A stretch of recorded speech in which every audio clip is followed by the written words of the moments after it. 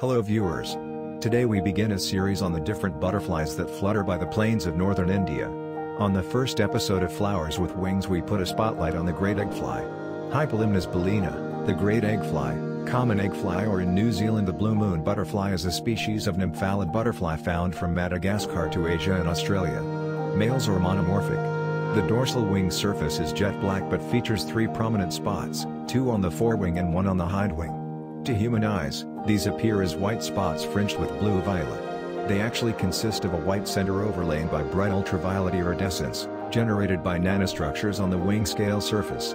Numerous smaller white spots fringe the fore and hind wings. The ventral surface lacks any ultraviolet iridescence and consists essentially of banded white markings set against a brownish background.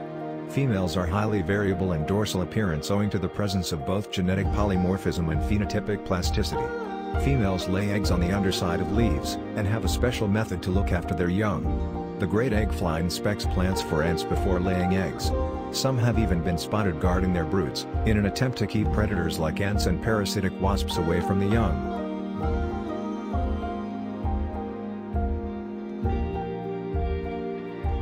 Males are notably territorial.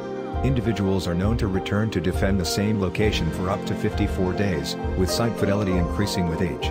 Territories that enhance the visual detection of adult females are preferred. Let us wrap it up for today's short debut episode and let us meet again soon. If you love the concept, leave a like and share, and a subscription will be highly appreciated. Goodbye and take care.